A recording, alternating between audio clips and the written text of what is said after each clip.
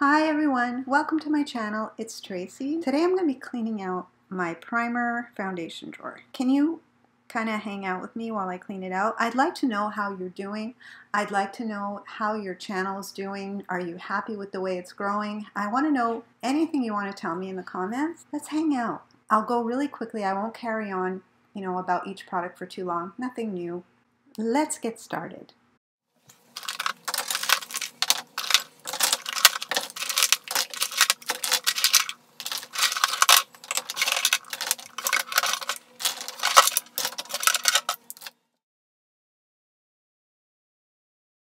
This filthy thing is just the little thing I use to put my coffee on. This is a ponytailer. I've had it in here for so long. I don't think I want it in here.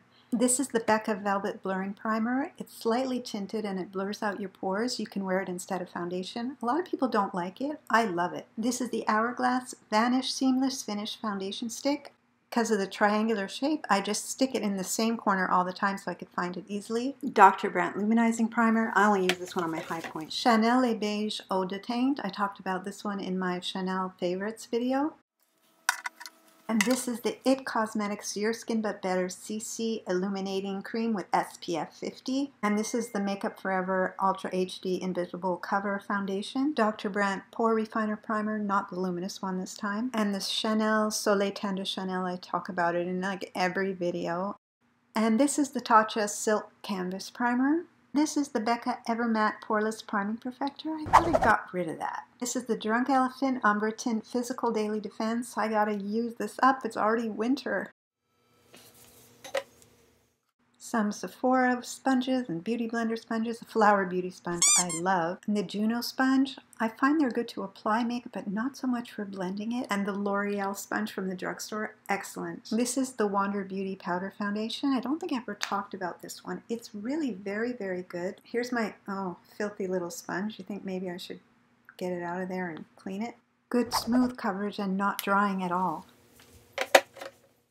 And this is MAC Mineralized Skin Finishing Powder. Outstanding product. This is not my first one, and it probably won't be my last. I'm really fair, and I have mine in the shade medium. And MAC Studio Fix Powder Plus Foundation. Mine is in the shade NW22. I really wanted to get the Makeup Forever Powder Foundation, but it's just too peachy for me, and it looked ridiculous. But this one, I can't say a bad thing about it. I really love it. It's not my first one.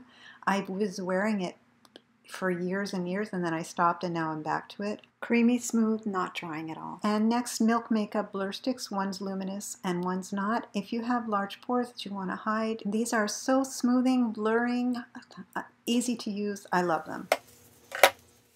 And this is the Charlotte Tilbury Wonder Glow Instant Soft Focus Beauty Flash. It's sort of like the Hollywood Flawless Filter, but it's more of a highlighter color. It's one of those products that you use the way you want, but it's really a nice product. Next is the IT Cosmetics Anti-Aging Armor with 50 plus SPF. Light tint, light coverage, but if you're heading for the beach, maybe put some sunscreen. And this is Tarte Clean Slate Timeless Smoothing Primer. Again, if you want to smooth out your skin and you have large pores, this is very, very good. I gotta use this more. This is an older model of the Clarisonic face brush. They don't sell this one anymore, but they sell an updated version. I just stopped using it because I was sick of having to buy new brushes all the time, and I got a Foreo. This is a foundation brush. I never use it. I gotta use it. This is Laura Mercier Tinted Moisturizer. I know there's a new one. And the Makeup Forever Ultra HD Stick Foundation.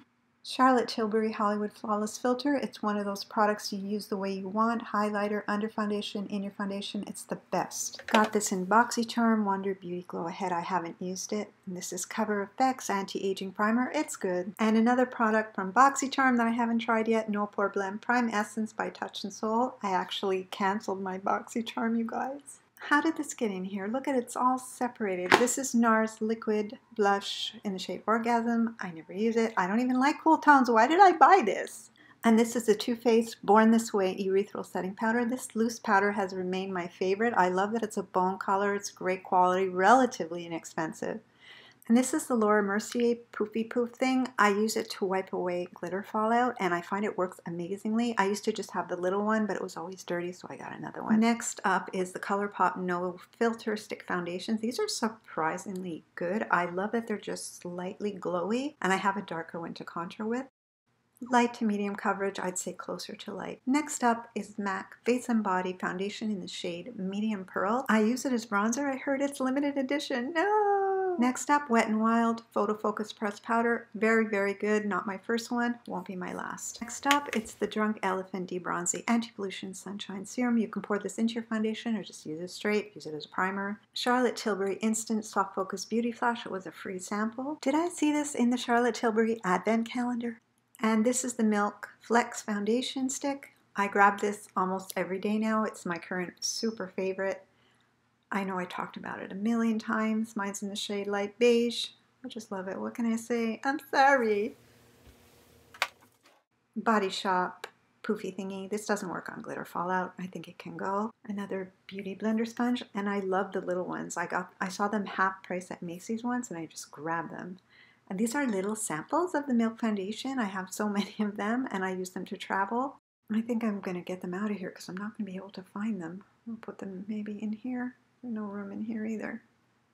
Okay, I don't know for now.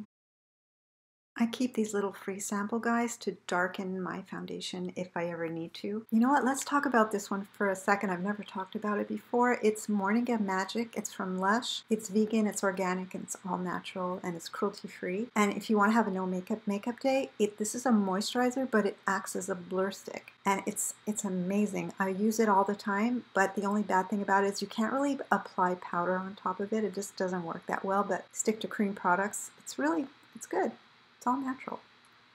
Remember this, you guys? Operation Pore Proof Kit. It's a good kit. There's nothing wrong with it. I just have so many products that I haven't really used it that much, but I really want to use it. I think I'm going to put it in another drawer. Nude Sticks Tinted Cover Foundation was my favorite. Mine's in Nude too. Now I love the Milk Flex Concealer better. Bare Minerals Powder Foundation and Hourglass Powder, both very good samples. And that'll be about it.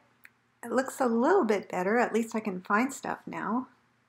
Well, I guess that'll be it for today. Don't forget to let me know in the comments below how you're doing, how you feel about your channel, anything you want to tell me. Thank you guys so much for watching, and I'll see you in my next video. Bye for now. Phew! Thank you guys. Bye! You're so stupid.